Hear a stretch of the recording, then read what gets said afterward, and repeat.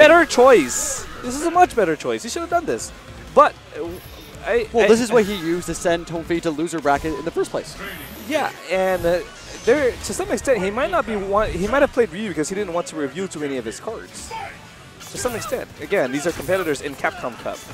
Possibly. Very true. This could actually potentially give Tonpy an advantage.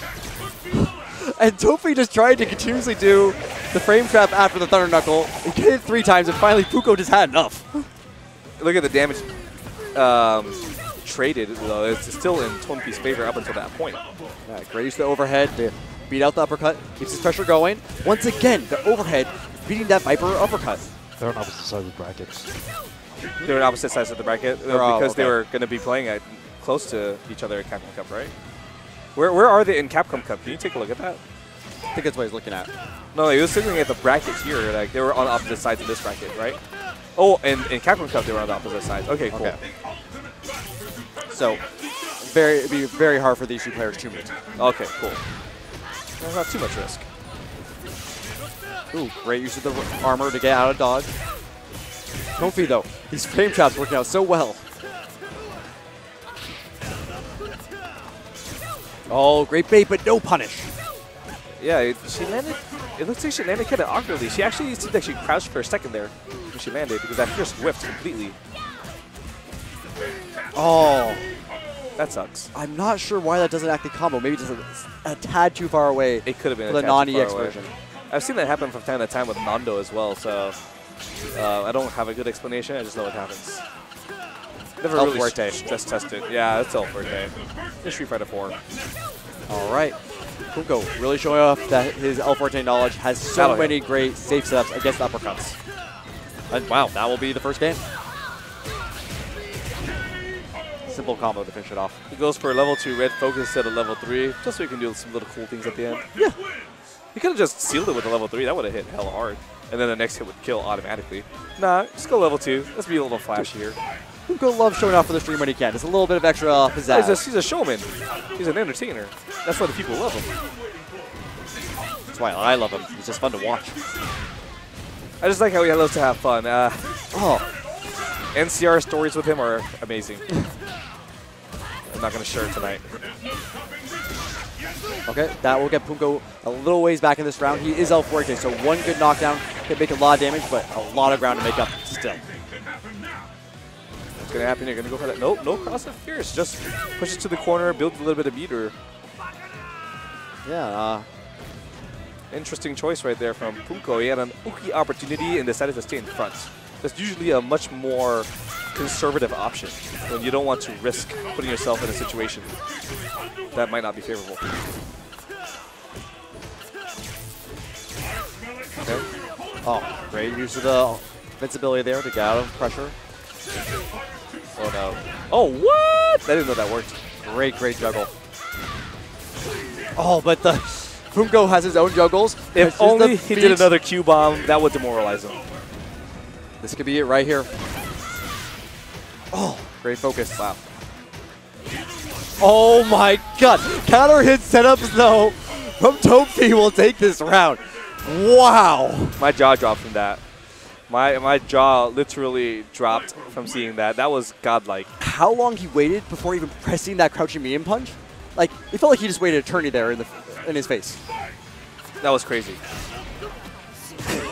He had a read somewhere in that set, which I didn't see.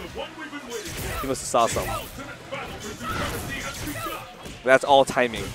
I think it's all around the metagame behind the Thunder Knuckle, pressure that he's been applying. Well, okay, so what just happened when we did that Thunder Knuckle, he saw that crouching jab timing right there too. So that's a possible read right there. Right there's another possible read. He just, the timing off of that jab when he walked forward.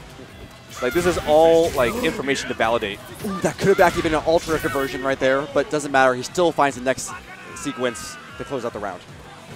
To be honest with you, because Tonpy's on so much offense, and a lot of his things puts him in situations where he can actually see a button and the timing of when it's pressed. And he's setting up now with the fierce. And that must have been a jab again by Poongko when he got counter-hit. Because he's opting for jabs, not shorts. Yeah, and Poongko's pressure hasn't been as clean recently. Tonpy has a good read. Oh, but finally, once again, the uppercuts have not worked out a single time on Tonpy's wake-up. Yeah, absolutely. Oh, wow. Interesting choices. Nice. Good work by Poongko right there. Still a really close set between these two international players. Our kappa Poongko and MF? What's MF? I want to say Mofo, but... I'm sure Spencer will inform us in a second here because I can't remember. Yeah, there's so many ways to get reads on offense, right? Especially when you're an airborne player, you get to see some of the things that they prefer to do on the ground, especially in response. Wow, that reaction to the bird kick was so great from Poongko, and now he has his offense. Ugh. A little crazy, but you are El Forte.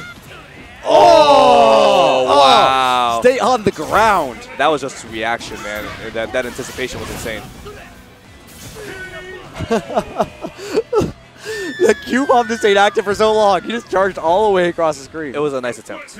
It was a nice attempt. Unfortunately, that move is active for days.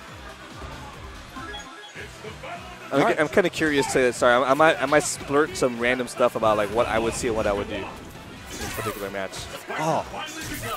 I just love these safe jump setups from Poongko and the use of the overhead. You have to put that crouching short to start off when they got really close, so he actually did a crouch attack with short this time instead of jab. By the way, guys, this is tournament point for Poongko if he can find the thing, but wow, the stun from Tonpy should wrap up this first round. And Tonpy is really cashing in off of that read up this crouch attack, whether it's jab or short timing. And Poongko being really elusive right now. So slippery, just barely staying alive. Oh my god, now so chip range. That was crazy smart from Tonpy to not follow through with the chip damage because Poongko could have punished with an ultra. Oh my god, Poongko stays alive. No, don't punish. Ah! What? Ah! That was insane. That was insane for both players. That was awesome. Oh my god. Poongko almost gets the comeback, but Tonpy just the recognition of the situation. It's brilliant. The scramble was real. It's so tempting to just go for that chip. But you do the wrong thing. You make one wrong mistake, and you're done.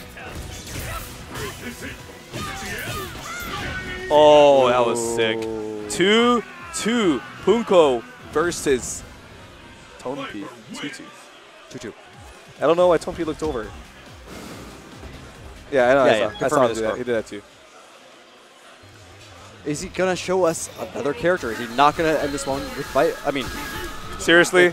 Okay, I'm disgusted in you. Did he really go to Yoon? You're a disgusting individual. I am not a fan of you anymore. I hope you lose. Hey, I'm just kidding. This is it. This is turning point. He wants to win. He's like, how do you win in Street Fighter 4 right now? You use Yoon. I like Poongko still, but I'm disgusted at this character decision. Oh my god, look at the uppercuts also. Okay. Gross. Okay. Okay, the mix-ups. Has to burn the meter, sadly. This is appalling. I don't want to live anymore.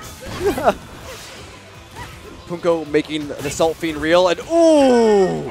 Doesn't block the double high. That's brilliant, Poongko. Brilliant pick. All right, once again on tournament point here, using the cheap Yoon. Oh yeah, we got that burn kick setup. Yeah, we got those DPs with Yoon. Yeah, just do it. Oh, now you got 3 meters. Oh, ready for red focus. Here it comes. Here it comes. Setting up. Oh yeah, that's cute. I didn't see that one coming. All right, he's gonna take some type of mix up here as Yoon. What's it? Oh, okay.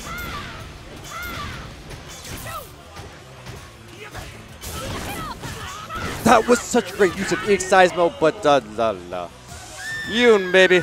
Disgusting individual. How do you live with yourself? How do you look at yourself in the mirror?